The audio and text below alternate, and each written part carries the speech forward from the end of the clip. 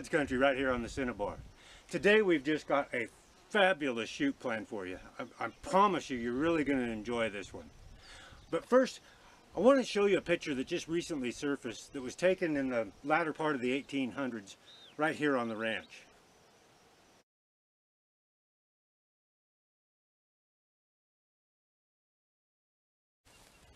Well, here we are today on the exact spot where that earlier photo was taken.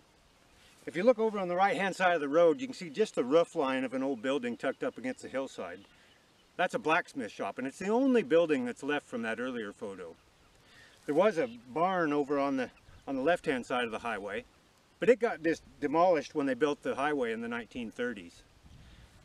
The big barn that's over on the right hand side of the highway replaced it. It got hauled 12 miles from town up here to the ranch. But the real story today is this 1873 Winchester. It's from the same era as that photo was. It's been in the family for generations, and it must have come out of a building like one of these old barns or a line shack or some homesteader's cabin out here. Because when I dug it out of the safe a few years ago, it was absolutely covered in red rust from one end to the other. The action cycled. I haven't a clue how, because when we took the side plates off, it was just full of gunk and corrosion. The brass carrier lifter was just green.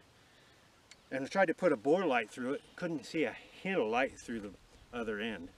This thing was just full from one end to the other of a bug's nest. They just desiccated bugs, 1,000 of them probably. The bolt, or the firing pin, was rusted into the bolt solid. So I had a decision to make: just leave it like that, or clean it up at least cosmetically, or make a decent wall hanger. So I took this gun apart, and I had it apart for weeks in the shop, soaking it in penetrating oil and Croil, and taking fine brass wool and cleaning the rust off of it and trying to leave the patina behind. And it turned out really well. And surprisingly, mechanically, it was in very, very good shape. Obviously, there's some corrosion in the bore. Who knows how long that bug's nest was in it. But the chamber looked good, and there's still good lands and grooves, even if there is some pitting and corrosion. But I just put it away after that, and it's always kind of bothered me a little bit that I didn't ever take it out and see if it would shoot. So today, I've got a treat for you folks. We're going to invite you along and take this up. We're going to do a little more testing on it just to make sure it's good and safe. And then we're going to see if this old girl will shoot.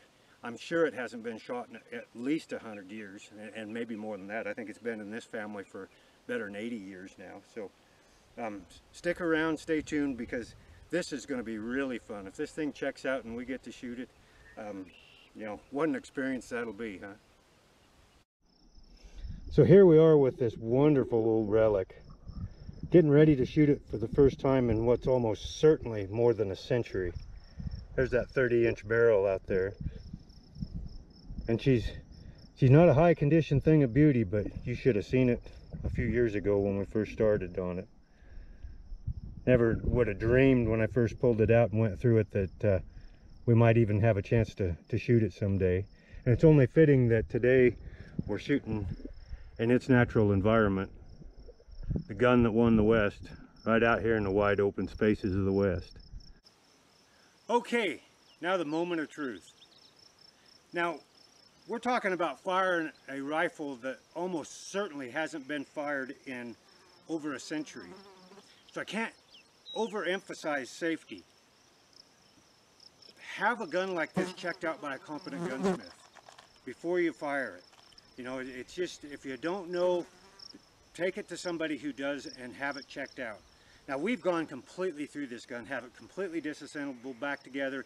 Everything's functioning properly. We've checked the headspace, and the headspace is good. And of course, that's usually not an issue with something as light as a 4440. The bore's not great because, of course, it had bugs living in it and had a big bug's nest in it, but actually the lands and grooves are pretty good, even though there's a little bit of corrosion. The chamber looks really good. So this is our procedure when we fire one for the first time, just to be on the safe side, because The last thing we want to do on a gun we're not absolutely positive about is put it right up next to our face, the receiver, and put our left hand right out in front of the chamber and touch it off and hope for the best. So this is our procedure. We've got a target downrange here to see if it'll make a little round hole.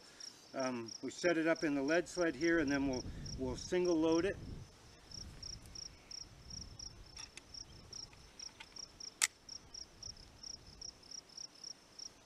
And then I've got what I call my finger extension, a little steel rod with a hook on the end. And we'll stand back a little bit, get our hearing protection and eye protection on.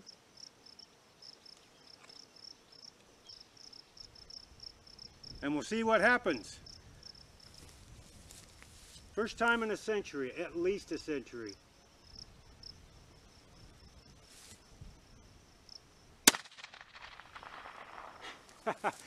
Well, it looks like it did exactly what it was supposed to do.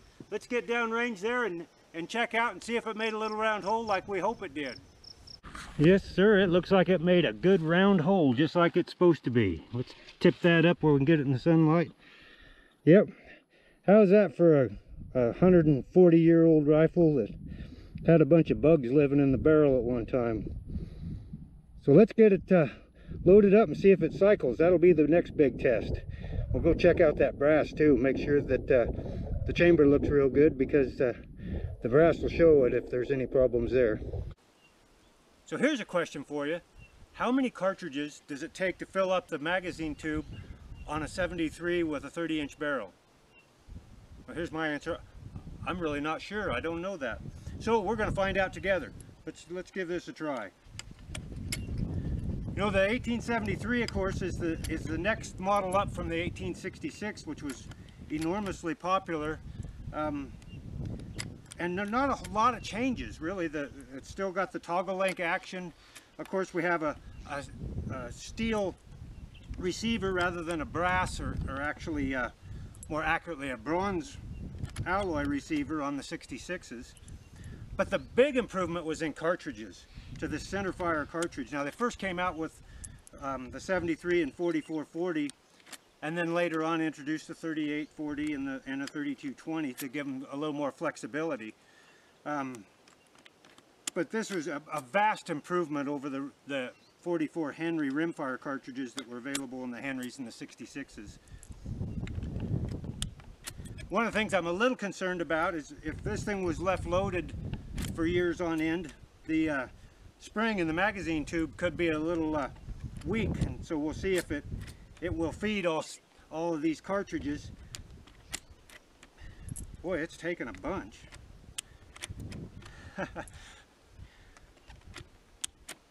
Well, that looks like it right there. So let's see, there's 5, 10, 15, 17 cartridges altogether. So the correct answer on the capacity of a 30-inch barreled 4440-73 is 17.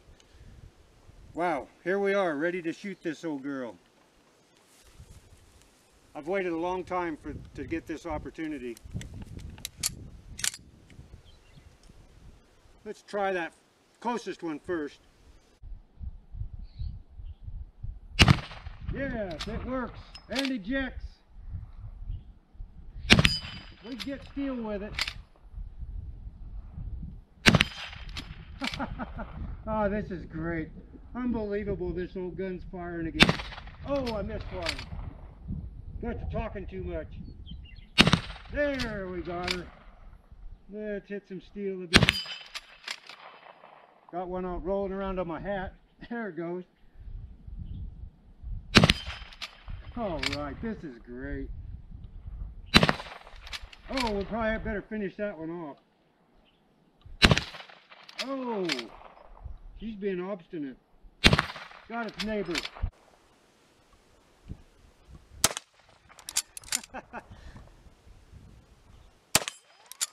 Oh, we got a ricochet that time. Let's try that one over on the ground. There, we put a hole right in it. Blew the cap off about 20 yards.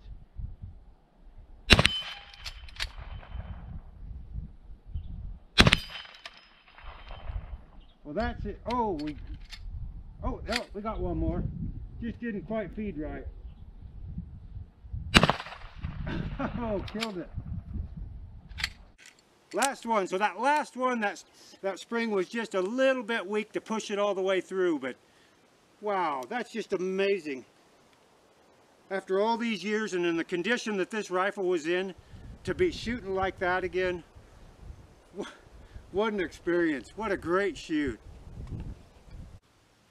So I noticed we just winged a couple of those jugs out there.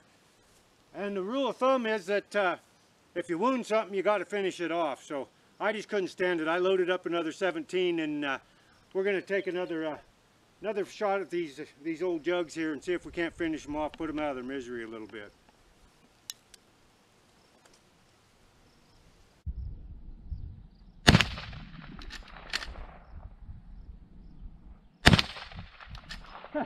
It's hitting it, but it's not knocking it off because it hadn't got enough weight to it. Just going through them. We better get some of them full ones in.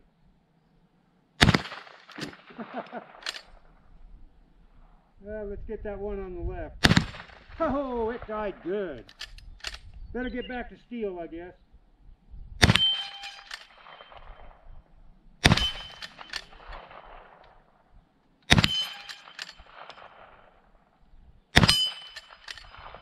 Okay, this one better have it.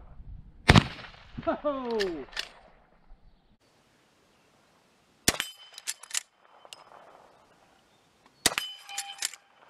Unbelievable. Unbelievable shooting this old gun after all these years.